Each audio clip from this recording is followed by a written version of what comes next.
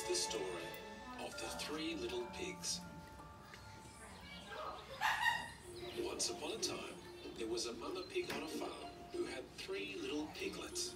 When the little piglets grew up, Mama Pig told them, "It's time for you all to go out into the world and make lives of your own." And so, the three pig brothers left the farm and the barn they called home and went out into the world.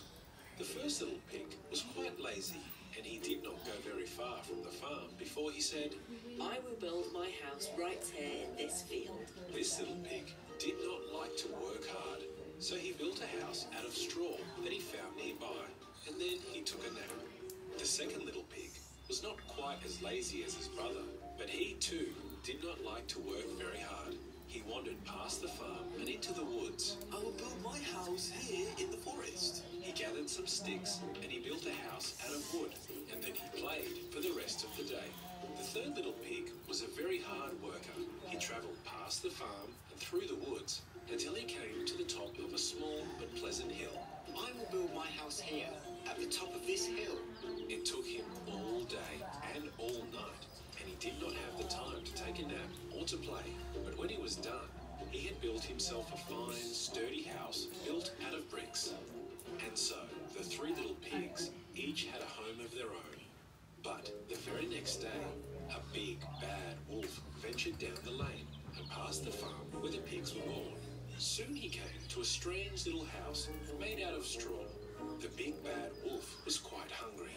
He growled, "I smell a little pig inside.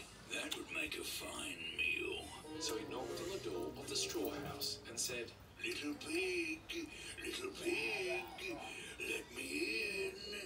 But the first little pig saw the wolf's pointy ears through a window, and he said, "No, I won't let you in. Not by the hairs on my chinny chin. The wolf could see that the straw house was quite flimsy, so he bared his teeth and shouted, "Then I'll huff, and I'll puff, and I'll blow your house in." The big bad wolf took a very deep breath, and then, whoosh! With a mighty huff, the wolf blew the straw house down. It fell apart right on top of the little pig. The wolf opened his jaw wide, ready for his meal, but the frightened little pig ran away as fast as he could down the lane to his brother's house. So the big bad wolf followed him into the woods, and soon he came to a curious house made of sticks. The wolf snarled, "I smell two little pigs inside. They would make a great meal." He knocked on the door of the wooden house and said, Little pigs, let me in." But the two little pigs saw the wolf's dark fur through a window. They said, No, we won't let you in. Not by the hairs of our chinny chin. The wolf could see that the house made of sticks was not very sturdy, so he growled and bellowed, "Then I'll huff, and I'll puff, and I'll blow your house in." The big bad wolf took a very deep breath, and then, whoosh! With a mighty puff, the wolf blew the stick house down. It collapsed right on top of the two little pigs.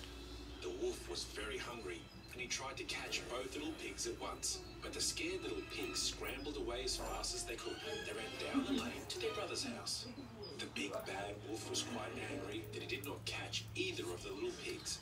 So he chased them through the woods until he came to a third house on top of a hill. The house was made of bricks and looked very sturdy. The wolf hadn't eaten all day.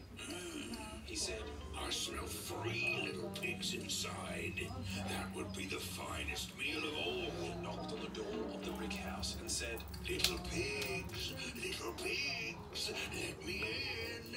But the three little pigs inside could see the wolf's sharp, shining teeth through a window, and they said, No, we won't let you in.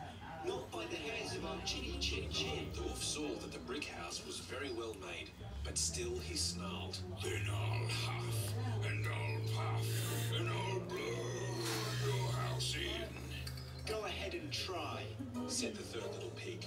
So the big bad wolf took a very deep breath, and then, whoosh! But nothing happened. The brick house did not fall down. The angry wolf tried again to blow the house down. He huffed and he huffed and he puffed and he puffed, but the bricks did not move. By then, the big bad wolf was so hungry and so exhausted and so out of breath that he fell right over. The three little pigs saw through the window that the wolf was panting and could not move, so they dared to come out of the house. Together, the three of them rolled the tired old wolf down the hill. He tumbled and rolled over and over, all the way down the hill. Then he splashed into a river, and the water carried him away quickly. The big bad wolf was never, ever seen again.